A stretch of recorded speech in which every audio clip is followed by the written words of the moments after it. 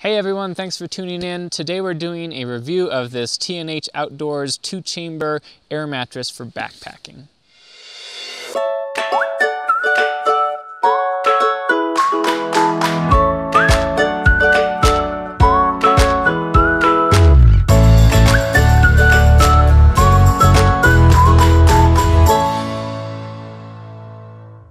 Hey everyone, it's David Wallman. So like I said, today we're doing a review of this air mattress by TNH Outdoors. And there's some pros and cons to it, and I am going to give an honest feedback. They did send me this asking for me to do a review, but I told them, hey, I'm going to give honest feedback because that's what I do on my channel.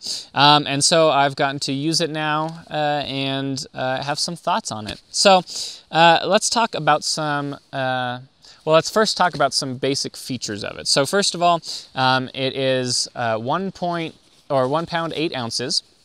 It is a 2.5 R value, and it is a 2-chamber air mattress, which is unique. I've never seen that before. But the idea behind that is redundancy, so that if something happens to one side and it gets popped, you can technically still sleep on one half. And that's kind of cool and also presents some problems that I'll talk about in the cons. But that is what this is for. They say it's for backpacking, and it's not too bad as far as sizing and whatnot. Here, actually, I can compare it. So this is my Nemo Tensor. It is 13 ounces. This one is 1.5 pounds. So 13, that's 3 ounces lighter than a pound. This one's 1.5 pounds. Size-wise, you can see it's not massive per se, but it is definitely bigger than if you pay for a really expensive one. It is not insulated. Keep that in mind. It is not insulated inside. Higher quality ones likely are. And so I would say, and I think they would kind of agree on this, that it is a 3-season or a summer backpacking air mattress. If you're doing anything colder than that, it's just not the right gear for the job. And I talk a lot about that in my other reviews and whatnot, that just you have to know how to use the right tools for the job.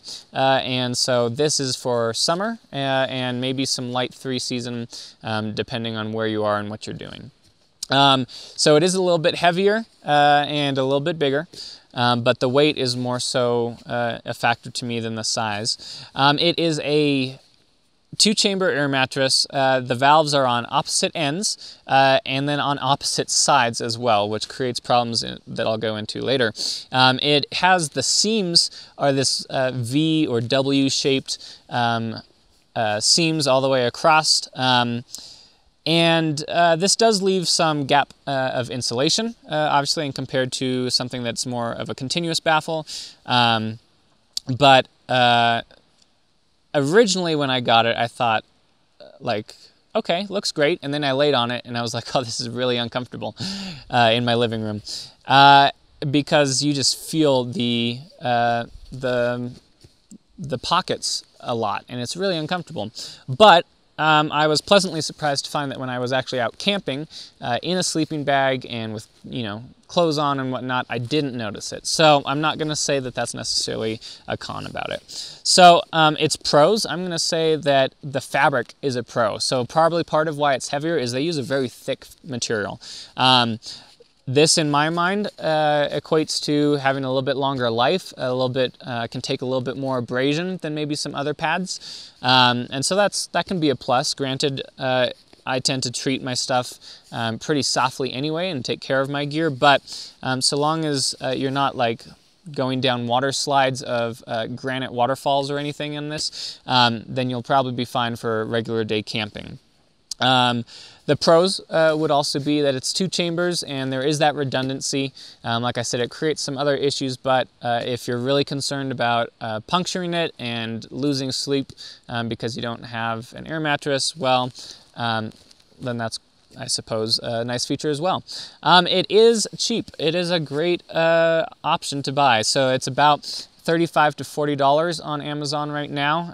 I was told that price may change slightly, but in general, that's pretty good. If you compare it, my Nemo Tensor here was $120. So a lot of higher quality mattresses are going to be more expensive, more in the anywhere from $100 to $200. But you're getting things like insulation or the weight or, you know, some of those features as well. Another pro to this bag is it uses the really nice valve system. So it uses the kind of two method, the inflate-deflate valve that Sea to Summit kind of made popular on their models.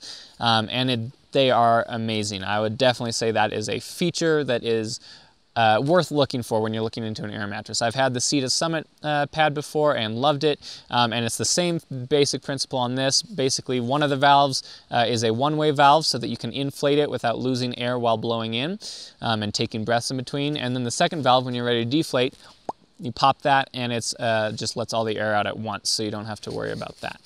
I would say those are basically the main pros of this bag.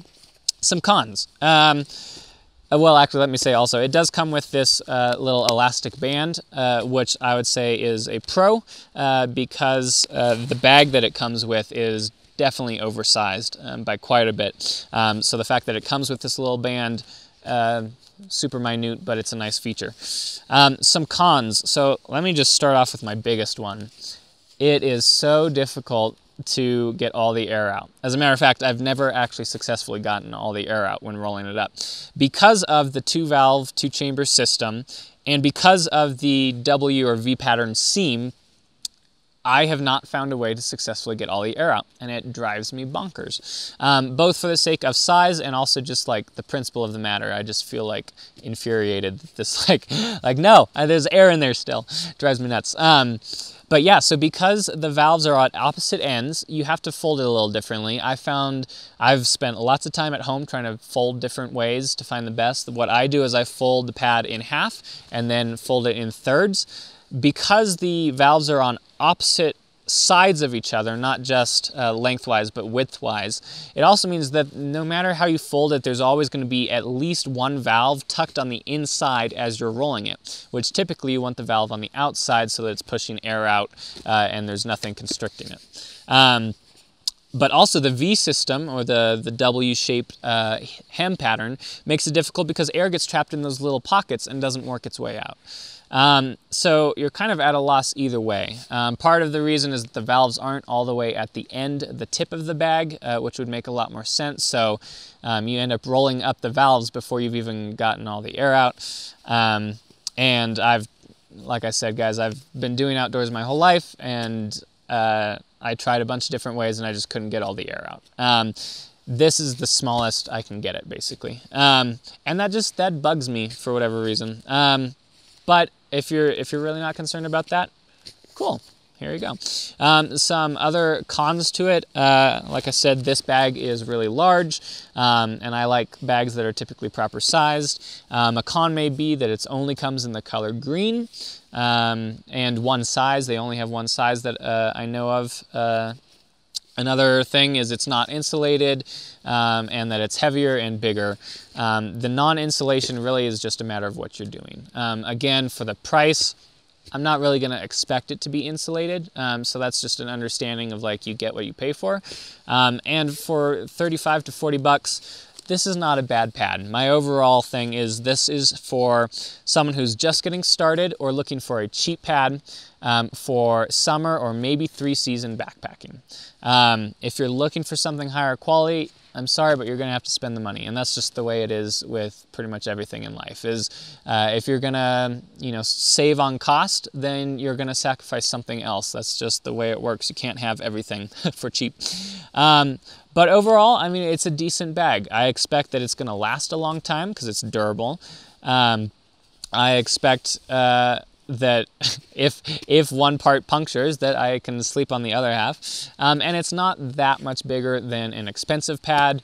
I mean, you could, if you had a family of 4, you could get 4 of these, or maybe 5 of these, I'm not good at math, for the price of one of the other air mattresses. But granted, my other air mattress is insulated, it's 3-inch thickness, it doesn't have the pattern that I thought was going to be uncomfortable, but it wasn't.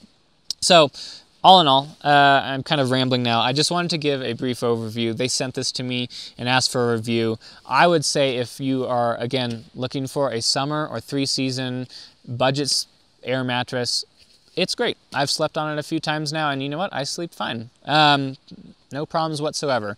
Is it the lightest I could go? No. Is it the warmest I could go? No, but I'm not doing winter camping with it either. Do I care about the color? No. So ultimately, I would say it really just depends on what you're looking for. Check out TNH Outdoors. They have a bunch of different products, and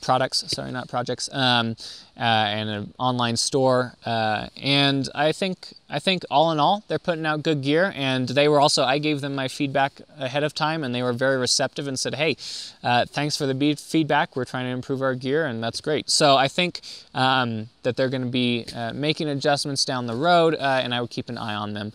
So thanks to TNH for sending this to me, and if you have any questions about this pad, drop a comment below. I do have it and can answer questions about that, or try and be helpful in that way.